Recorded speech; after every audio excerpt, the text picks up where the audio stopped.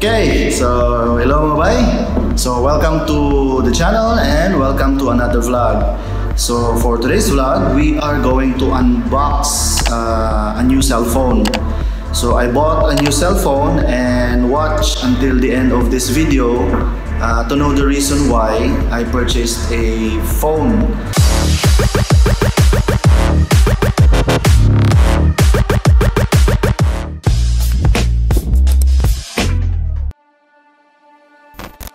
So the phone that I am referring to is the Realme 8 Pro. So mo ni siya nga itong i-unbox karon mga bay. So come along and see kung unsa ang mga specs and why I choose this phone nga paliton para sa isa ka person. Okay? So come along! Okay, so this is the phone na ato ang na-purchase yesterday. So I purchased this phone last October 27. So mo na siya itong napalit. It is the Realme 8 Pro. So I was torn between purchasing the Realme 8 Pro and the Realme 8 GT. So in the end, kanya ito ang napalit. Okay? Kaya medyo mugamit is overkill ra if ang GT na ito ang paliton. So I think this is appropriate na sa iyahang mga buhaton ang kanina klase ng phone.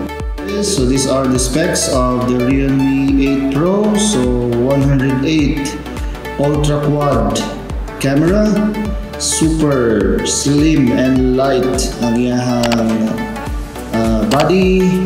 It is using the Snapdragon 720G processor. And it is using the 50-watt super dart charger. It is 6.4 inch super AMOLED full screen, and it has a 4,500 milliamp massive battery. So these are the basic na mga specs for the Realme 8 Pro. So this phone, this variant of the Realme 8 Pro is the 8GB version 128. So 8 gigabytes of RAM and 128GB ROM. So this is the box or the phone. So there's no special. So ang Realme logo is on top and also on iyahang variant. So as I said, it is the 8GB 128GB version, 8GB RAM and 128GB ROM. Okay, so inside the box, let's see what is content. So nice packaging, nice color. Okay kayo ang box, very secure. So ang iyahang mga previous, so na iyahang SIM injector pin. So ang always sa Realme is always na sila'y free na jelly case, but I think we have to buy na medyo ma-secure ang body kay based on this medyo flimsy kayo, delikado if mahulog, and sus medyo expensive pero naman. So the manuals is also included, and here is the phone. So let's put that aside for a while and see unsa pa ang nasa sulod. So here is the charger, the 50-watt super dart charger, and ang iyahang charging cable, ang USB-C charging cable. So I think that's it. So maro na ang nasa sulod sa ato ang box. So let's look at the phone itself. Okay. So this is the color black na phone. So medyo dili ganahan ang atong gipangayuhan og opinion ang mugamit. Medyo naman ni duha ka color, atong blue and ang black. So di siya ganahan sa blue. Ang iyahang ganahan is ang black. So mo ni siya ang body sa atuang camera or sa atuang phone. So look at the 108 quad camera. So there are 4 lenses over here and ang iyahang flash, and on this side is ang volume rocker, and on this side is ang iyahang power button. On top is ang mic. Okay, there's the microphone. On the side is walay makita. The bottom is ang USB Type-C na port, ang 3.5mm na jack, and ang speaker. Okay. Okay, so on this side is ang atuang SIM. So, dito natin ibutan ang atuang SIM on this side. Okay. So, let's turn it on. Ang atuang phone. So here goes the welcome committee, Realme, powered by Android.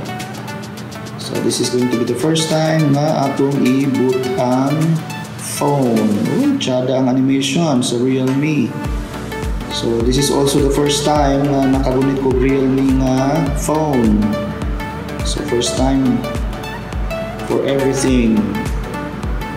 Okay, so this is an home screen of our Realme phone. So updates are ready. Okay, so tsada kayo ang iyahang screen. So very vibrant ang colors. So vibrant ang colors. Okay, so very responsive.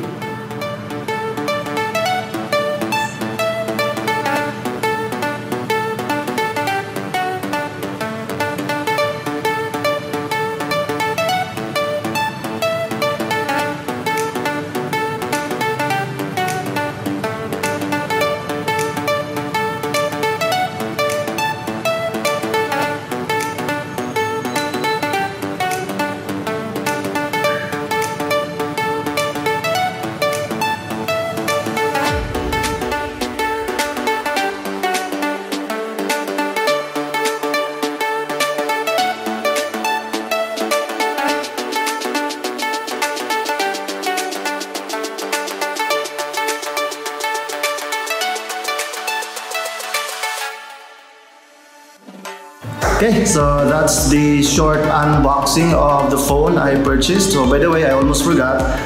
When I purchased the phone, there is a freebie. So naipakapin, which is a power bank. So the power bank, if you are going to purchase this, it will cost you $595. So this is a free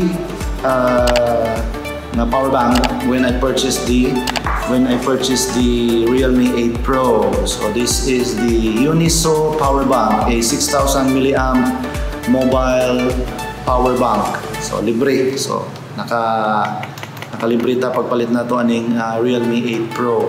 So as I said earlier, why did I purchase this phone? Because this is going to be a birthday gift for the wife. So my wife, which is Teresa, is going to have her celebration sa iyang birthday on November 1.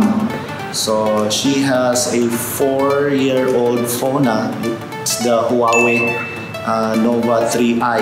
So that's the phone she has right now.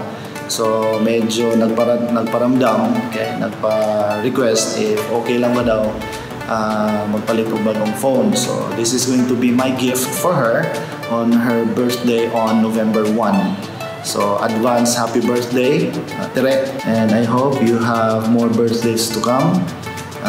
So imuhang request na bagong phone is granted. Okay, so that's the short unboxing of the Realme 8 Pro. So I'm not going to be dealing the technical details of what are the things na mabuhat sa Realme 8 Pro because there are a lot of videos already uploaded on YouTube. So your new phone is going na home. So wait na lang ka kay na nakay bago nga phone. Okay? So that's it mga bay. So thank you for watching this video.